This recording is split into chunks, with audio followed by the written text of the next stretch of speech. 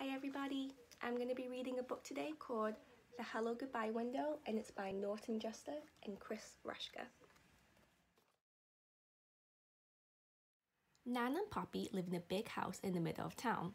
There's a brick path that goes to the back porch, but before you get there, you pass right by the kitchen window. That's the Hello Goodbye window. It looks like a regular window, but it's not. The kitchen is where Nan and Poppy are most of the time, so you can climb up on the flour barrel and tap the window, then duck down and they won't know who did it. Or you can press your face against the glass and frighten them. If they're not in the kitchen, you can't do any of those things and you have to wait until next time. If they see you first, they wave and make silly faces. Sometimes Nana peekaboos me, which always makes me laugh. So I get a lot of extra fun and hellos before I even get inside.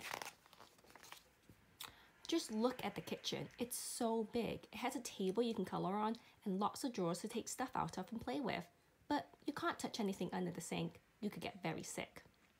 There are shelves full of glass jars with lots of everything in them, a step stool so I can wash my hands, and all kinds of pictures from the olden days. Nana says she even used to give me a bath in the sink when I was little. Really? Sometimes Poppy plays his harmonica for me. He can only play one song, Oh Susanna, but he can play it a lot of different ways. He can play it slow or fast, or he can play it sitting down or standing up. He says he can even play it and drink a glass of water at the same time, but I've never seen him do that. When I stay over, we have our supper in the kitchen too, and when it's dark outside, we can look at our reflections in the window. It works just like a mirror, except it's not in the bathroom, and it looks like we're outside looking in. Poppy says, "What are you doing out there? You come right in and have your dinner." And I say, "But I'm here with you, Poppy." And then he looks at me in his funny way.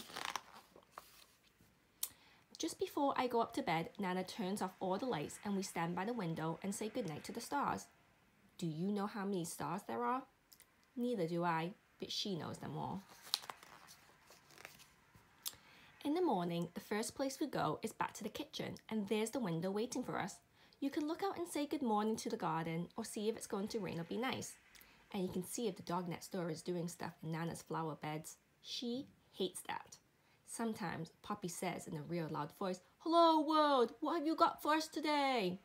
Nobody ever answers, but he doesn't care. Poppy makes breakfast. He says it's a specialty.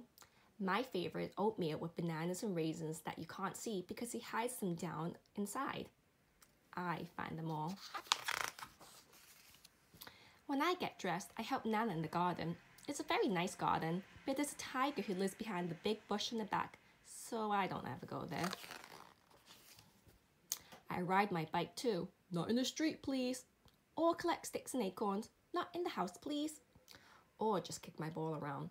Sometimes when it's hot, Poppy chases me with the hose and I yell, "Stop it, Poppy, stop it." When he does, I ask him to do it again. Nana just shakes her head. When I get tired, I come in and take my nap and nothing happens until I get up. Then sometimes I just sit by the Hello Goodbye window and watch. Nana says it's a magic window and anybody can come along when you least expect it. Tyrannosaurus Rex, he's extinct, so he doesn't come around much. The pizza delivery guy, pepperoni and cheese, he knows that's my favourite. The Queen of England, Nana is English, you know, so the Queen likes to come for tea. They all could come, and a lot more if they want, and if they do, I'll see them first. Mommy and Daddy pick me up after work. I'm glad because I know we're going home, but it makes me sad too because I have to leave Nana and Poppy. You can be happy and sad at the same time, you know. It just happens that way sometimes. When we leave, we always stop at the window to blow kisses goodbye. When you look back from the outside, Nana and Poppy's house has lots of windows, but there's only one Hello Goodbye window, and it's right where you need it.